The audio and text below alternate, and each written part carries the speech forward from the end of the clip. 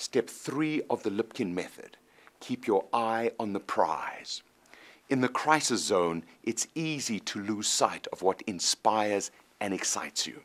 When you are fighting for your life, or at least when you think you are fighting for your life, envisioning your personal nirvana may appear to be an indulgence or an unaffordable luxury. I think it's the exact opposite. It's the light that guides you through the labyrinth. It's the lifeline that sustains your vitality, enthusiasm, joy, and commitment. Without an eye on your prize, your everyday minutiae will consume you. The urgencies and emergencies will hollow you out and hang you out to dry. You know the feeling. It's called being tired, cynical, numb, overwhelmed, agitated, impatient, edgy, apathetic, frustrated, and I think I'll stop there. I guarantee you that you are at your worst when you've lost sight of your dream. When you don't have a big, juicy goal, you are juiceless.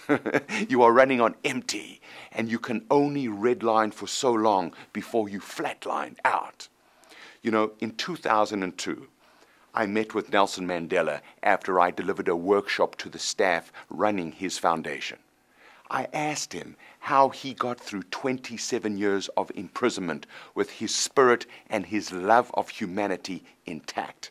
He told me, I prepared to live my life every day so that when I was released, I would transform my country into the kind of country I dreamt of it becoming.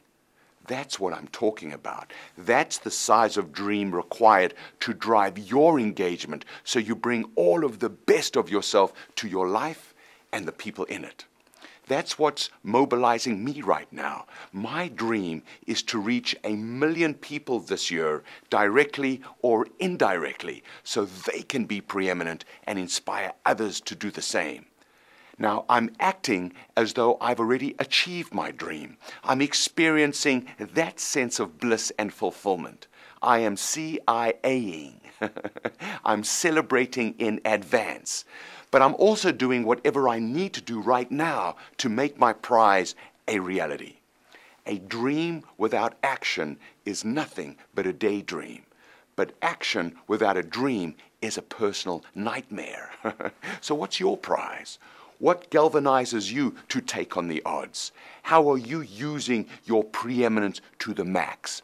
What's the vision that guides the way you look at the world? What are you already celebrating? How will it help everyone around you?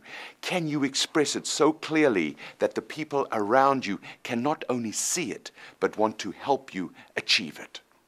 Remember, the human mind cannot tell the difference between what's happening and what you imagine is happening. Ultimately, we're all living our own versions of reality anyway.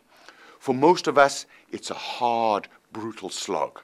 But for some of us, it's an inspiring, enlightening, exciting, worthy adventure. What's it for you? Choose your path and then take it. Time to move on to step 4.